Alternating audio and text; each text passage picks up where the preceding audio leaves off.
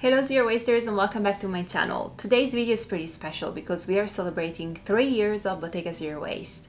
And for the occasion, I've also opened doors to all of my online courses where you can learn how to make your own natural soap, shampoo bars, conditioner bars, and makeup. You can find all the details linked down below. Make sure to join us before the end of Friday, 26th of March 2021, because we will be closing doors then. For the occasion, I've decided to publish a mini series of 3 videos starting from today until Friday, where I will give you my top 3 tips on how you can formulate zero waste products that are super effective but are formulated with fewer ingredients. For this first video, I will show you how you can make a super fluffy body soap using just one single oil.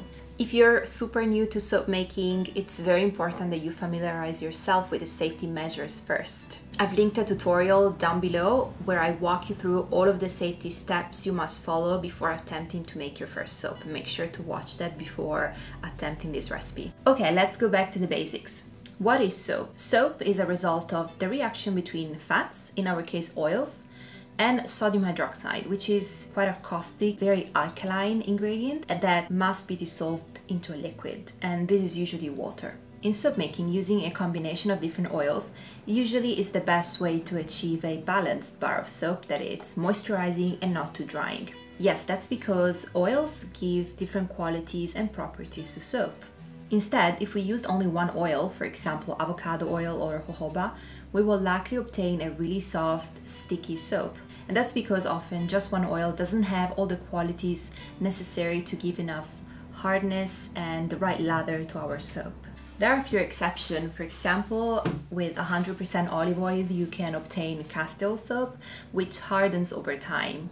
But that means you need to wait for several months before you can use your soap.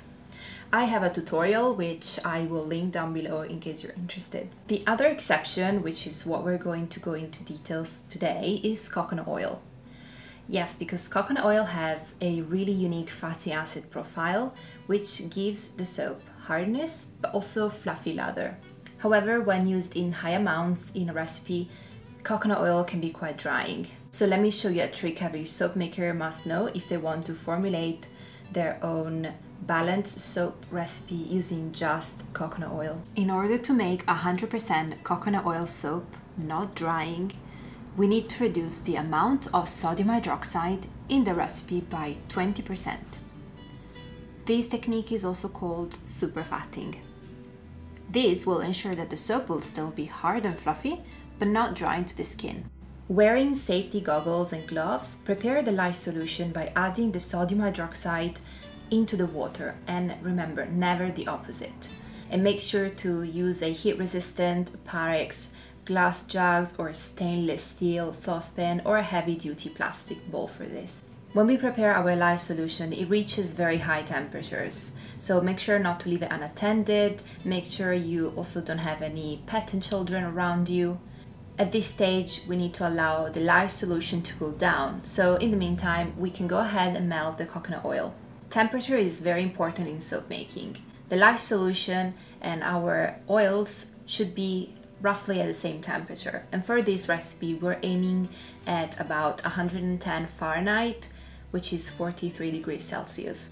Once we have reached this temperature in both our lye solution and the melted coconut oil, we can slowly pour the lye solution into our coconut oil. As soon as the lye solution hits the coconut oil, and we move the mix around with a spatula, we start a process called emulsification, where the lye solution is binding with the oil and transforming it into soap. It's pure magic. Now we can start stick blending everything using a stick blender. We continue stick blending until we see that both ingredients have now fully incorporated into one single soap butter.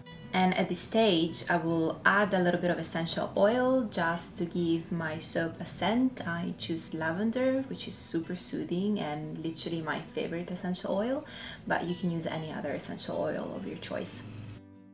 We mix the essential oil in with the spatula and we give the soap another stick blend for a few more seconds, What we want to achieve is something called trace. That's when we leave the soap drip on top of the batter and we see a trail left behind.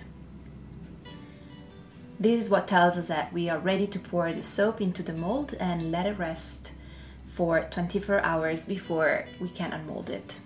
I always keep my coconut soap free of any covering because coconut is such a hard oil that it can very easily overheat if we cover it, if we insulate it. So just let it breathe for the 24 hours and come back to it the next day to pop it out of the mold.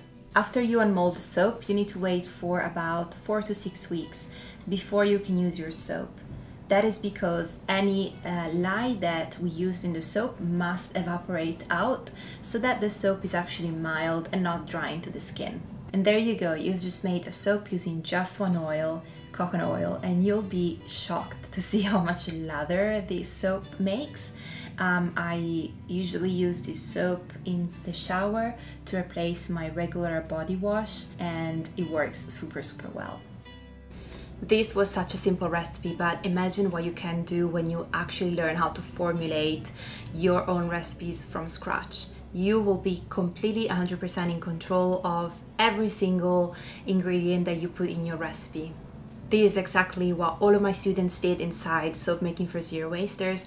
For example, Marina had this huge amount of olive oil because she has like a family production and she didn't want to waste all of the olive oil, and so she joined us inside Soap Making for Zero Wasters and was able to save so many liters of oil and turn them into soap. Or for example, Thirza, who just 3 months after enrolling launched her own zero waste soap shop, Colby Soap, as well as Mel, who added a natural soap line to her clinic called Mel Purnima Therapies. When you're ready to join us, just click the link down below. Remember, we're closing doors on Friday at midnight UK time, so you only have a couple of days left. Okay, that was it for today's video. Stay tuned for tomorrow's video, which is going to be all about a super simple and effective method to make shampoo bars using fewer ingredients.